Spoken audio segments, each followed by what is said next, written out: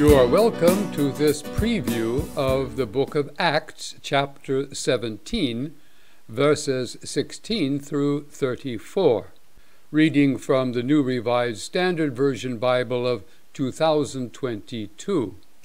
Green-colored text represents variant readings from Greek manuscripts. This material is intended for those who lead men's Bible study groups. The following slides can be downloaded by the link provided below. I suggest 6 tasks for you who facilitate men's Bible study groups. First, begin by soliciting an opening prayer. Then, introduce the passage by providing geographical, historical, and cultural material. Then, show a working outline of the current book. Suggest some learning goals for this session, and then begin facilitating the discussion by first inviting someone else to read the text aloud. Then solicit comments, queries, and applications. Then share your own views and opinions without directly contradicting those of others. Provide some scholarly explanations if you have them. This might include word definitions and points of Greek grammar. You might summarize various interpretations commonly given to the text. Try to illustrate the teaching of the text from your own experience. Then conclude the session with 3 kinds of queries. What have we learned? What shall we do about it? What shall we ask God to do about it? And then solicit a closing prayer. As you enter this text, remind everyone that the events of chapter 17 occurred during Paul's second missionary journey after he had been in Thessalonica and Berea. He came to the city of Athens before continuing to Corinth. Today's verses occur at Athens in Greece. These cities had been incorporated into the Roman Empire into a province called Achaia. I suggest that you provide a simple but meaningful working outline of the entire book of Acts. Based on the words of Jesus, "You will be my witnesses in Jerusalem, in all Judea and Samaria, and to the ends of the earth." The first verses of the book contained Jesus' promise of power for witness to the nations.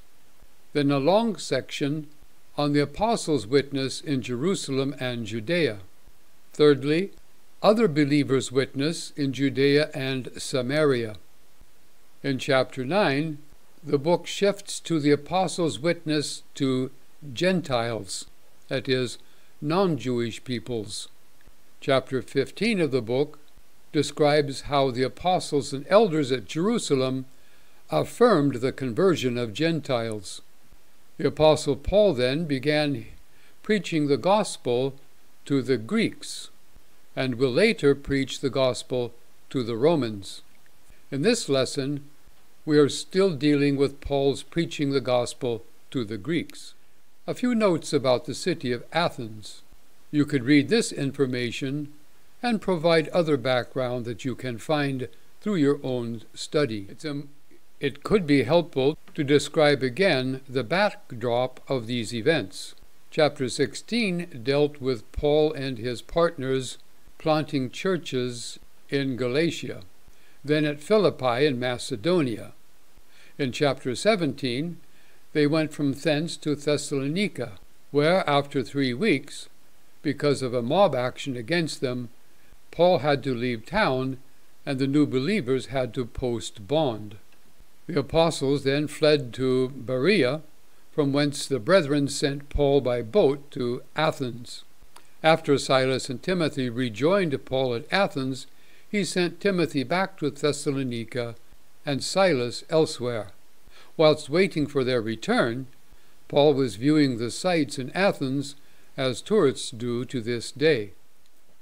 What shall we learn from this lesson? Here are some possible learning goals. What can folk know about the true God apart from the gospel? When is it legitimate for us to quote from non-Christians to introduce the gospel? What else do pagans need to learn about the true God in order to gain eternal life? And then, how does today's gospel differ from the apostles' gospel? Have someone read aloud verses 16 and 17. Explain that the term distressed in Greek is a rather vague term that covers a range of emotions.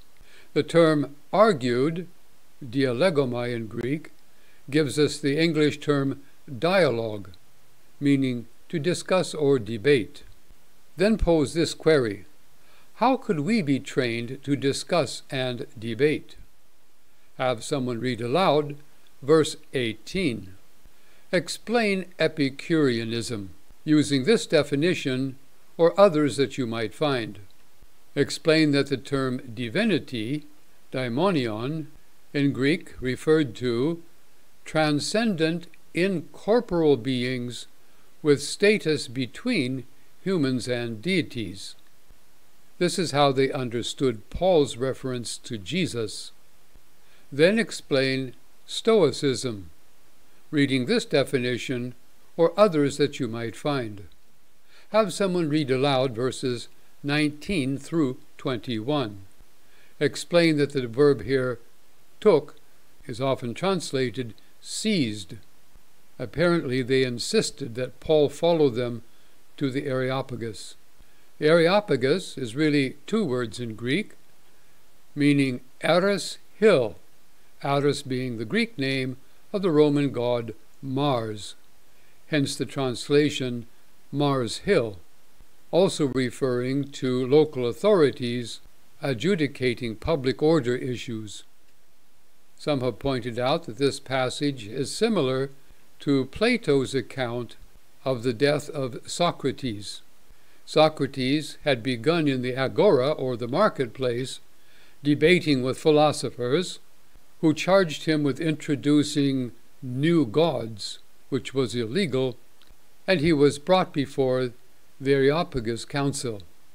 At the present point in history, however, Paul, a Roman citizen, was not in immediate danger of being sentenced to death. Have someone read aloud verses 22 and 23. The term translated spiritual can mean devout or religious. And then the unknown God. Athenians were known by others often to swear in the name of the unknown God.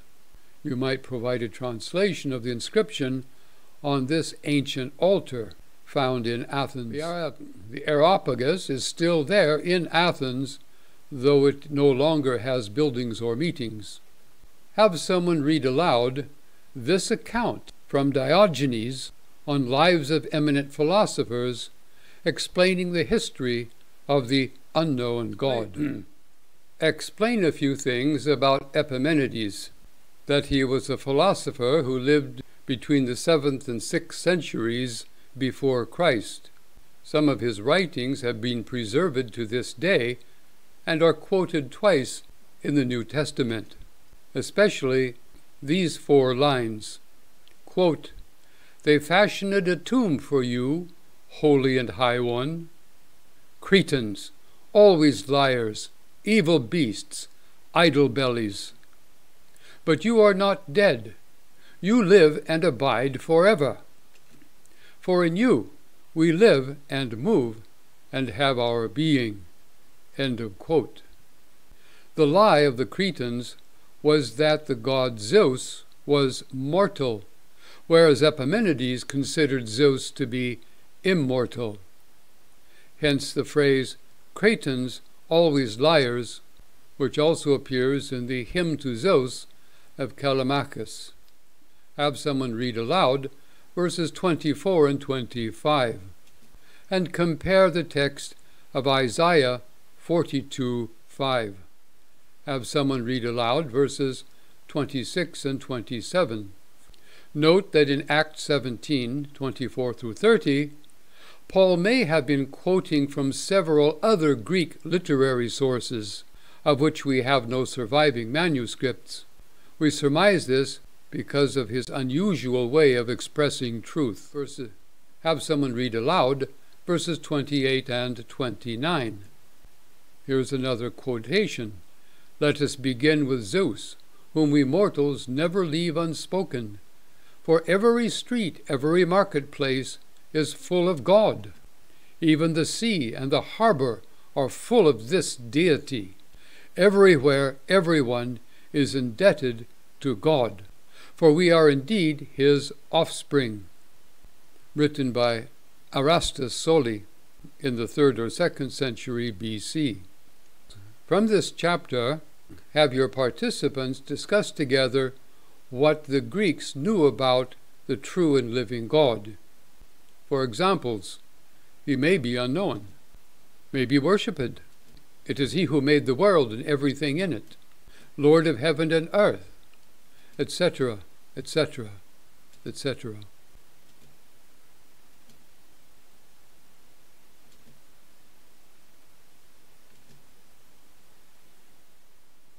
Then have someone read aloud verses 30 and 31. Pose this query. What does it mean that God overlooked?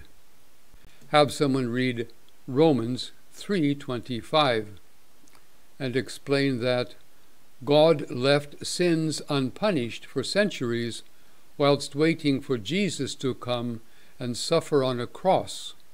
Have someone read aloud Jesus' commandment from Luke 24:47. Explain that the verb to repent had 3 distinct usages in Greek.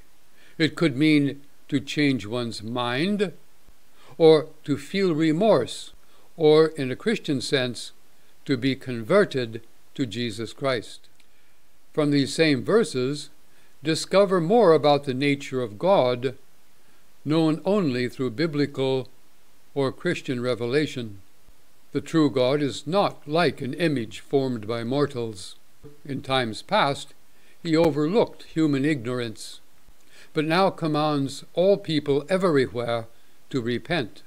For he has fixed a day to have the world judged in righteousness by a man whom he has appointed, giving assurance to everyone by raising this man from the dead. Have someone read aloud verses 32 through 34. Pose this query. What part of the Christian gospel do non-believers find most incredible, that is, hard to believe? This must include the resurrection of Jesus Christ. And then ask, what do we say in defense of that belief? Let the Christians explain why they believe Jesus is risen from the dead. Then note several reasons to believe in our own coming resurrection. Many other Bible prophecies have come true. Even the Messianic servant was to suffer and live again, and the crucified Messiah must yet reign over us believers forever.